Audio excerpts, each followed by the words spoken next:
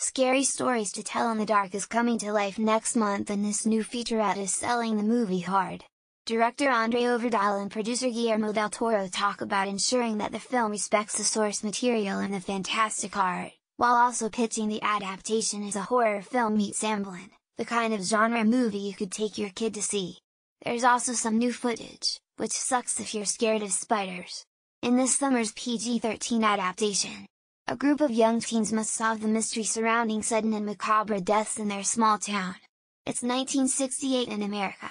Change is blowing in the wind, but seemingly far removed from the unrest in the cities is the small town of Mill Valley, where for generations, the shadow of the Bellows family has loomed large.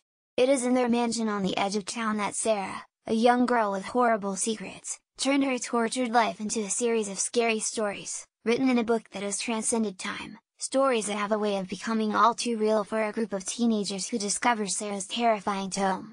Zoe Colletti, Michael Garza, Gabriel Rush, Austin Abrams, Dean Norris, Kathleen Pollard, Gil Bellows, Lorraine Tucson, Austin Zajur and Natalie Genshorn star.